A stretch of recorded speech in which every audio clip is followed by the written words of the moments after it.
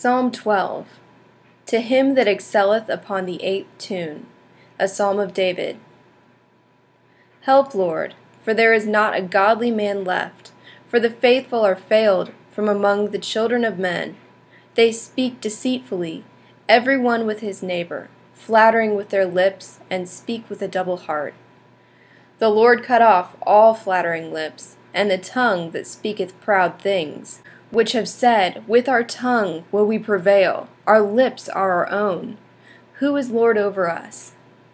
Now for the oppression of the needy, and for the sighs of the poor, I will up, saith the Lord, and will set at liberty him, whom the wicked hath snared. The words of the Lord are pure words, as the silver tried in a furnace of earth, fined sevenfold.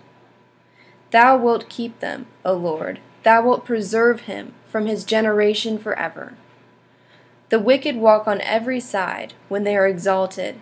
It is a shame for the sons of men. God bless and carry on.